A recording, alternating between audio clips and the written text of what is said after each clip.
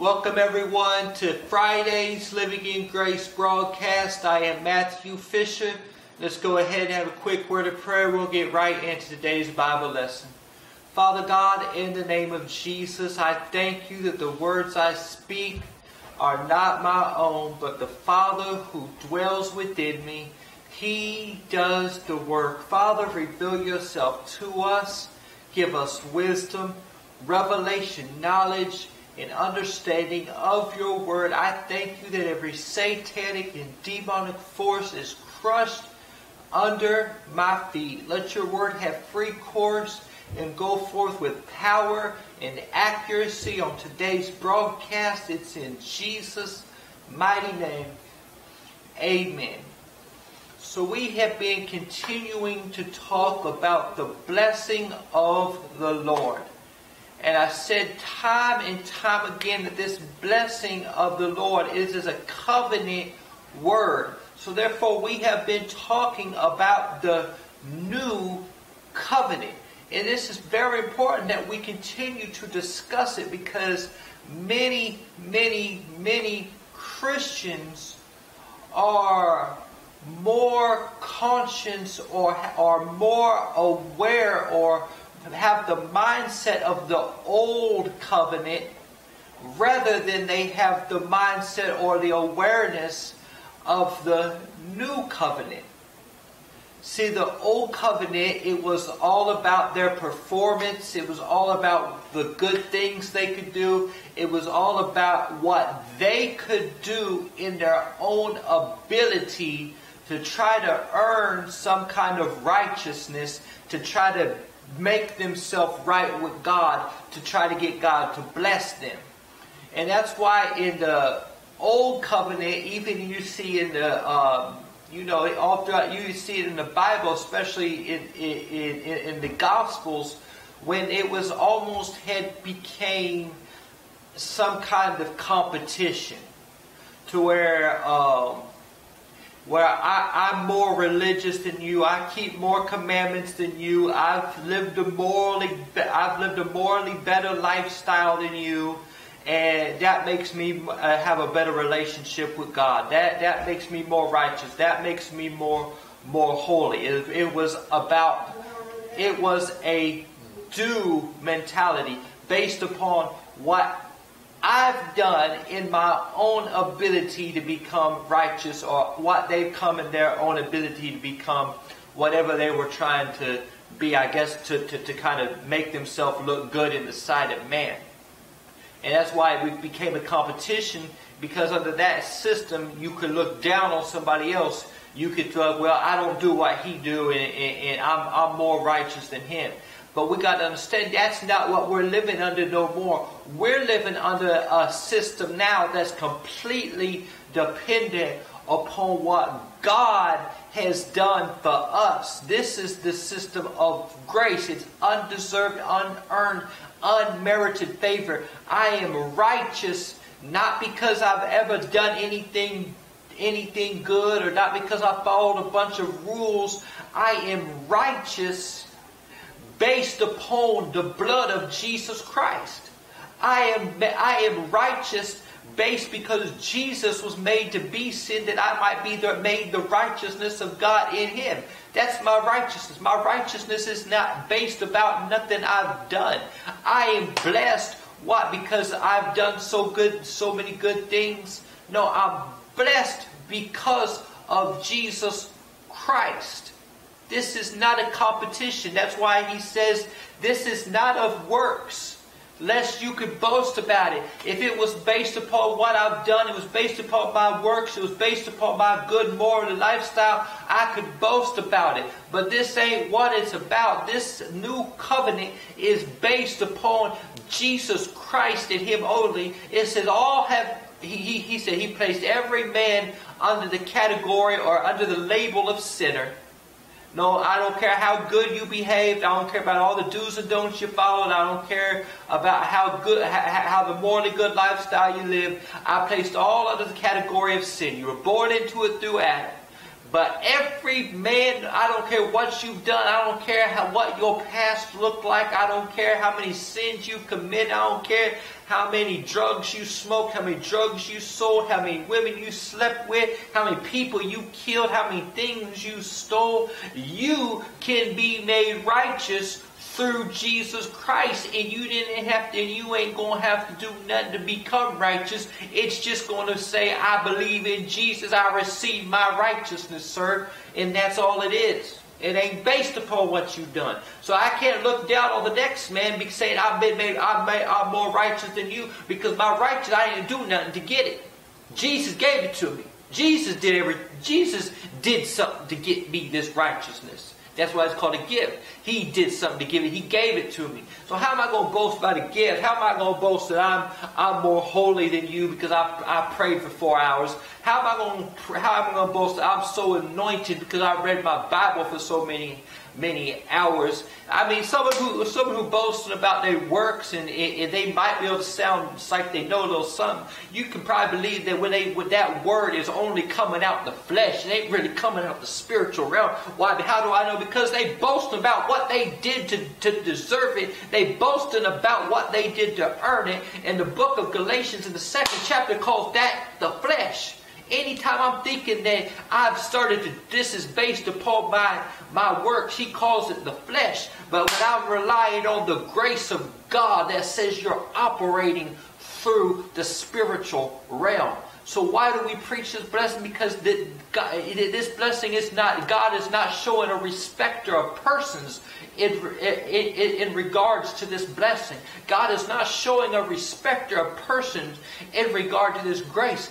We are to preach this blessing. We are to preach this grace until the whole world receive it. I ain't trying to keep this up for myself. I ain't trying to hide it in a box. I'm not trying to keep this all for me. Man, I'm trying to tell every person that I see that you can be blessed through Jesus Christ. That God is no longer holding your sins against you through Jesus Christ. This is the new covenant. And that's what it's all about. It ain't about, I've done so many good things. I'm righteous because of my lifestyle I live. That ain't what it's about, man. You're back under the Old Testament. The Old Testament, everybody, man, I can tell you one thing. Even before I got saved, I knew the 10 Commandments. They didn't mean nothing to me. I didn't care nothing about no 10 Commandments. Why? Because those things are obsolete. Those things don't matter no more. God left us with 2. He said the first one, you ain't going to get the second until you can get the first one. The commandment now is to believe in Jesus Christ. To believe that Jesus Christ died for your sins, that sin is no longer an issue with your life. Why? Because Jesus died for your sins, and that God has risen him from the dead. That way you can be born again. That's it. That's how you receive salvation. That's how you receive right standing with God. That's how you receive your righteousness. That's how you receive eternal life, everlasting life. That alone. And he said once you receive that, now you can walk in the second commandment, which is the law of love, which is to love as Jesus has loved us. But until you understand that Jesus has loved you, you're not going to be able to walk as Jesus has loved you, because you're going to try to do it in the flesh. You're going to say, if I love so much, God will bless me. No, because it's not about God blessing you because you love so much. You said this love is produced out of what you've already received. That's the difference. That's the New Testament. That's the New Testament. This love that's in me that I'm walking in is produced of what I've already received. I'm not trying to manufacture it to get God to do nothing for me. I'm not trying to walk in love so God will bless me. That's not what the blessing is. And that's what we're going to get into right now. So basically, I can just read this little scripture, say the prayer, because I've said everything I need to say in regards to this right here. We're just going to read it, we're going to confirm a couple things, and we're going to keep it moving. So it says, but as God, okay, sorry about that. It's 2 Corinthians, 1st chapter, in the 18th verse. But as God is true, our word toward you was not yea and nay. For the Son of God, Jesus Christ, Jesus the Messiah, the Son of God, who died for our sins, was bruised, and the chastisement of our peace was upon him. By his stripes we're healed. Took all upon our sins, rose from the dead. Son of God, Jesus Christ, the one who was dead but now lives forevermore, Jesus Christ, was preached among you by us, even by me, and Silvanus, and Timotheus, was not yea and nay, but in him was yes. In him was only yes. It's not that this thing is no longer in question no more. My blessing is no longer in question. It's not, well, you know, he did a partial job. Now I got some blessings. Now I got to work the rest of them out. Now I got to, you know, he saved me partially. Now I got to finish this work now I got to finish my salvation by doing a whole bunch of morally good things. Now I got to finish my salvation by keeping the 10 Commandments. Now I got to finish the promise. Now I got to make sure I'm saved by praying for 4 hours every day. Now I got to make sure that I'm really saved by reading at least a chapter out of the Bible every day. I mean, like they say, there ain't nothing wrong with praying. There ain't nothing wrong with reading the Bible. But if you're reading the Bible to follow, to learn rules, you're not reading the Bible in its context. You're reading the Bible with an Old Testament mindset. If you're reading the Bible as a rule book of a list of do's and don'ts, you're reading that Bible from an Old Testament mindset. Now what do we read the Bible as? We read the Bible as a contract, as a covenant, as our inheritance. That's what the Bible is now for a New Testament believer. The Bible is our inheritance. What the Bible says we can have, we have through Jesus Christ. How do I know that? Right here in this word. It says, for all the promises of God. Does all mean all? Did he say some of the promises of God? No, he said all of the promises of God. All of them are not found in my works. They're not found in my ability. They're not found in my performance.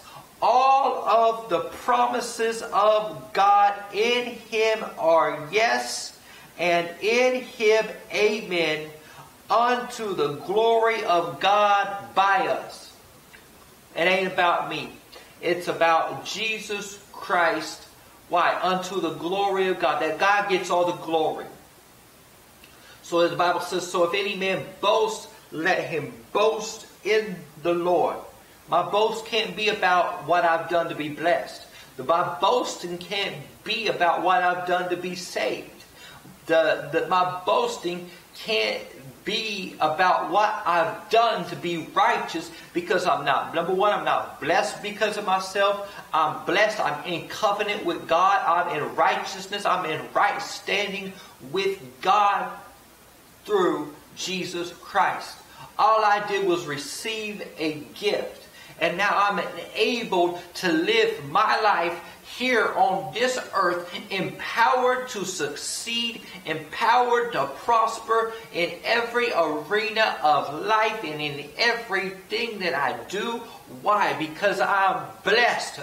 What am I blessed upon? Jesus Christ. His blood, which has established the covenant of my right standing with God.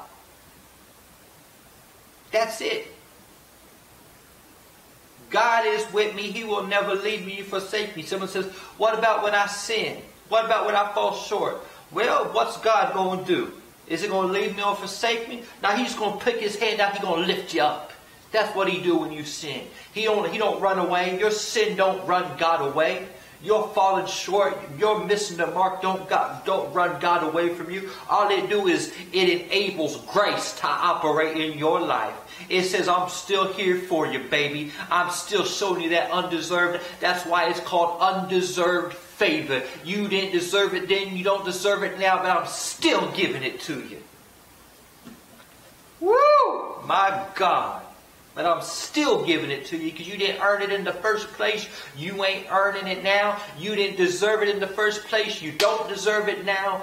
But because of Jesus Christ, I give it to you. You're blessed. You're righteous. You're in covenant with the Almighty God, creator of heaven and earth. And it ain't based upon you. It's based upon Jesus. But you are the beneficiary of what Jesus has done. Father God, in the name of Jesus, we thank you for today's Bible lesson. Continue to write this word in our hearts and in our minds and increase it within us. Continue to reveal to us the height, the depth, the breadth, and the length of the love that you have for us. In Jesus' mighty name, amen. Until next time on the Living in Grace broadcast, I am Matthew Fisher. God bless.